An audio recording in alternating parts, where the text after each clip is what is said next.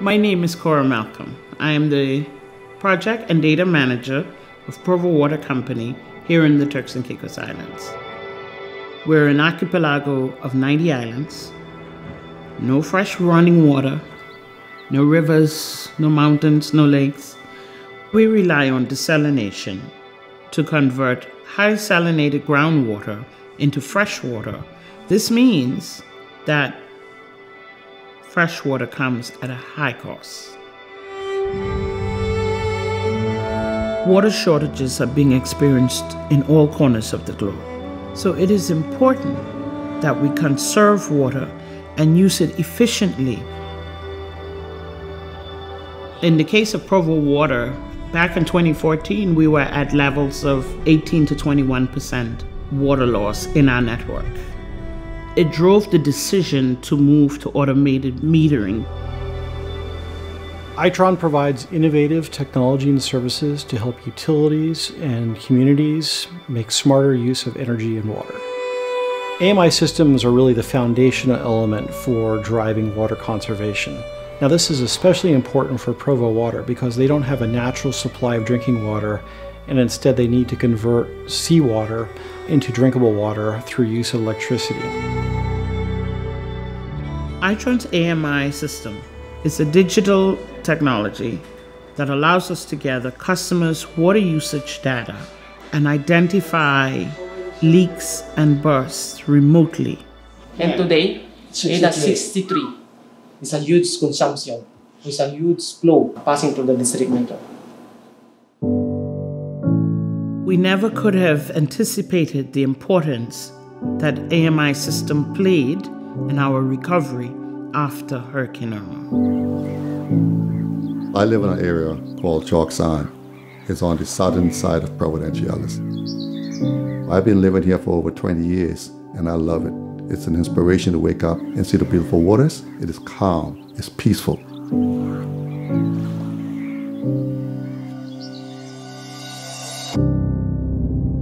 Hurricane Irma, a potentially catastrophic Category 5 hurricane, is currently pummeling the Turks and Caicos and will head for the Bahamas before making a potentially devastating... Hurricane Irma came in September of 2017. Me personally, I've lived through quite a few hurricanes, and I think that was the most scary hurricane that I have ever experienced in my life. You can hear windows like they're shaking, like they want to vibrate. The sound is just one that is unbearable. You never can forget it. It seemed as if every hour was going by very, very slow because you were praying for this hurricane to pass, and it seemed like the hurricane was never going to pass.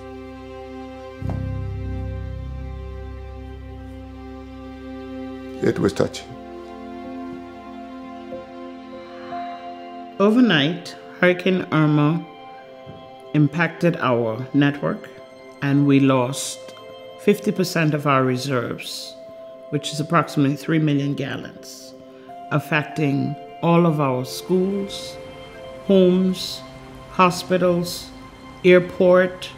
It was essential that we get the water back up and running, to get the community back up and running. About a few days after the hurricane, we had no water at all. And it was wondering what happened. Provo Water said to me, we'll have to check your system. So they sent out a technician. It seemed like the pipe was very deep into the ground. There was a leak about 4 feet below the ground. You cannot survive without water. You can survive without electricity, but you cannot survive without water. So the water was a challenge for a lot of people.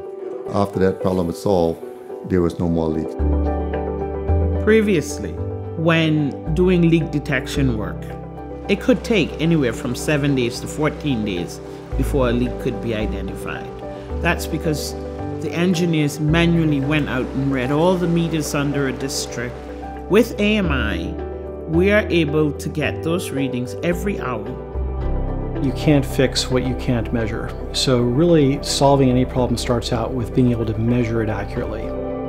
Itron's AMI solutions enable consumers to use water more efficiently. They can understand exactly how much water they're using, when they're using it. They can then go ahead and make personal decisions in order to reduce their water consumption.